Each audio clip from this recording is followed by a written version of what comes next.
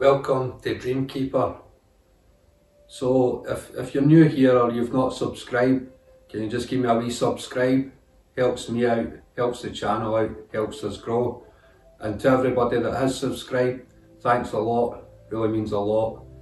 So this one is going to be a theory. Just a theory that it's not just that I have, I'm sure quite a few people have it. Something I've seen before and that, and it's quite interesting. So basically this is the theory about the Ark of the Covenant being the key to the Great Pyramid.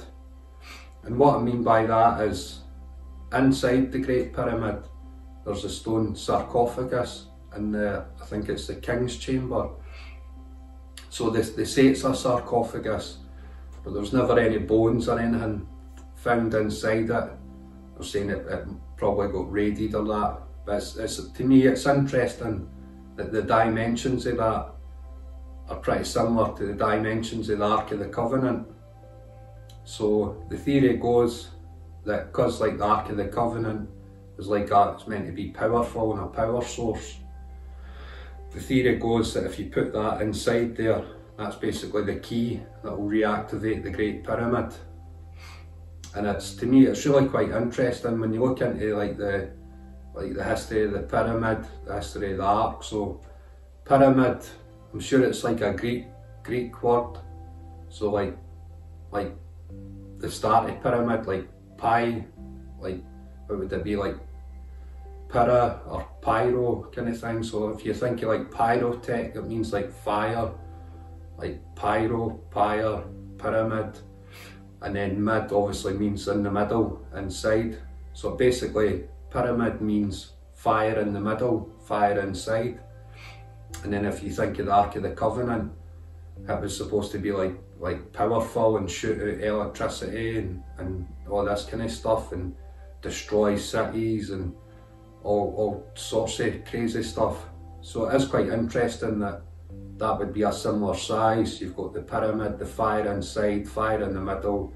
You've got the Ark of the Covenant, the same size as the sarcophagus that would fit inside.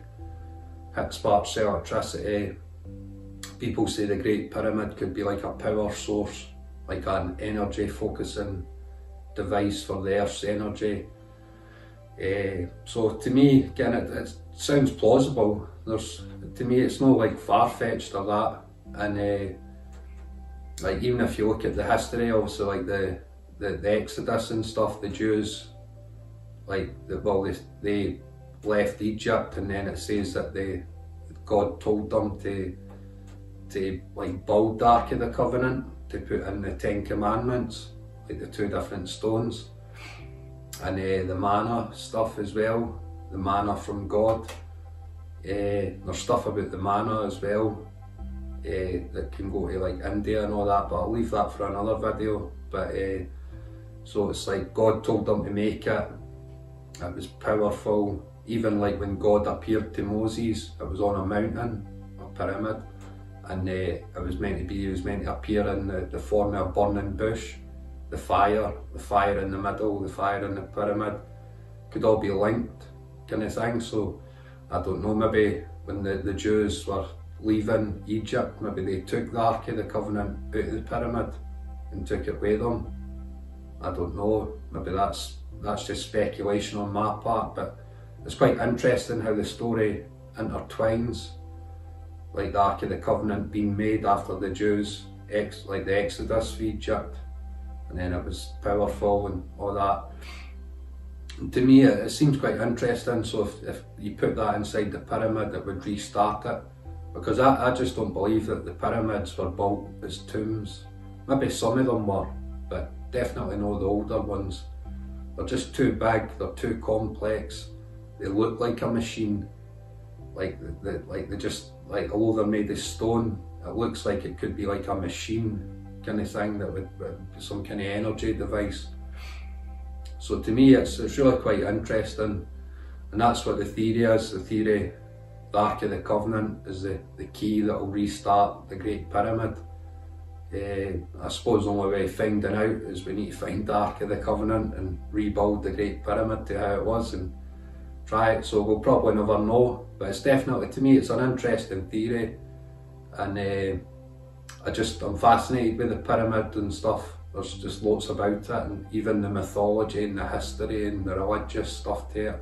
There's lots and lots you could dive into and go into, and that it's endless kind of thing. But that's basically that for this one. So if you've enjoyed watching, could you just give me a wee subscribe, and that would be brilliant. And that's it though, so thanks for watching, and I'll see you soon.